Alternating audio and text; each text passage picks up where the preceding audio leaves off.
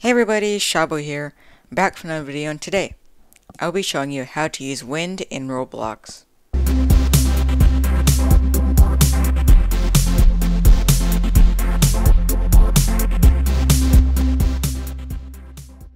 So the first thing you're going to want to do is make sure you have this top part open, so you're going to want to click this arrow if it's not.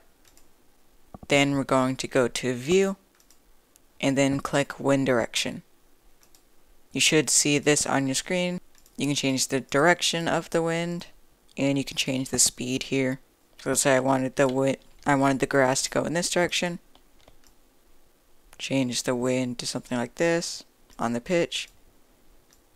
And then we can change the direction like this.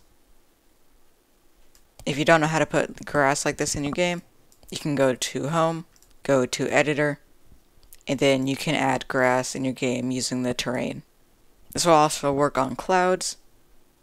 So if I go to View, open up Explorer and Properties, you go inside of Workspace by clicking this arrow, right-click Terrain, Insert Object, and then Clouds.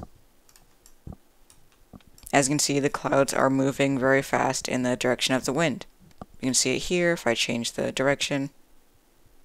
Clouds will also change directions, and they will change speed.